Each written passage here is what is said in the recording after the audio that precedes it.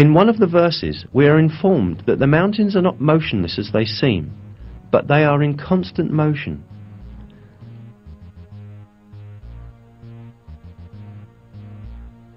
You will see the mountains you reckon to be solid going past like clouds.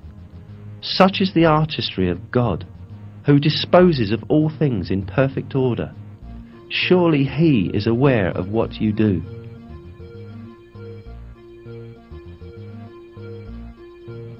This motion of the mountains is caused by the movement of the Earth's crust that they are located on. The Earth's crust sort of floats over the mantle layer, which is denser.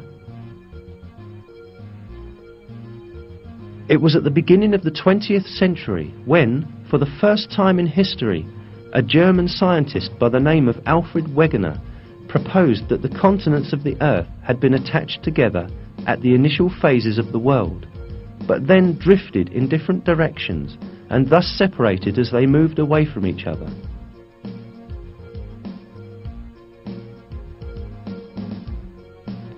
Geologists understood that Wegener was right only in the 1980s, 50 years after his death.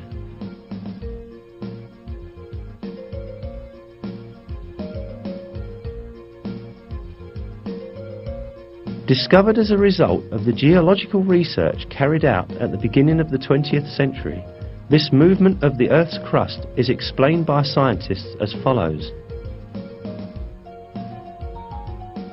The crust and the uppermost part of the mantle, with a thickness of about 100 kilometers, are divided into segments called plates. There are 6 major plates and several small ones. According to the theory called plate tectonics, these plates move about on Earth, carrying continents and ocean floor with them. Continental motion has been measured at from 1 to 5 centimeters per year. As the plates continue to move about, this will produce a slow change in Earth's geography. Each year, for instance, the Atlantic Ocean becomes slightly wider.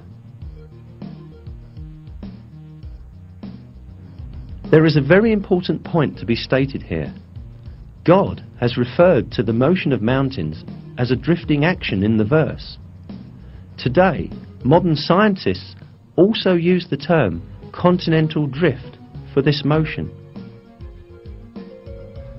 Unquestionably, it is one of the miracles of the Quran that this scientific fact, which has been recently discovered by science, was announced in the Quran.